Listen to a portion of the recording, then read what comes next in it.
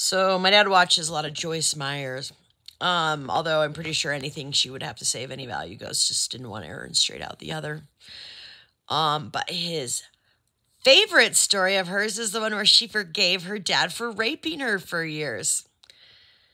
Mentions it several times. I'm really unsure why that's his favorite story of hers.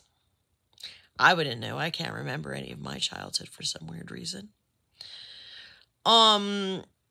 But at least Joyce Myers had somebody fall in love with her and treat her well and take care of her. At least she actually got to use her theological interests and have Bible study. And look where she is now.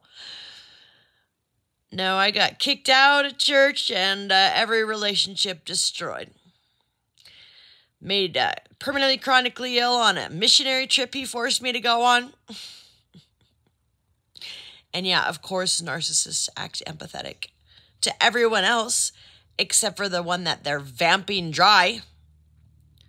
I was actually doing somewhat decently before he came back, but I need a rescue, and quick.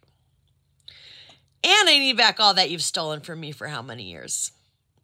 How much have you banked off of me anyways?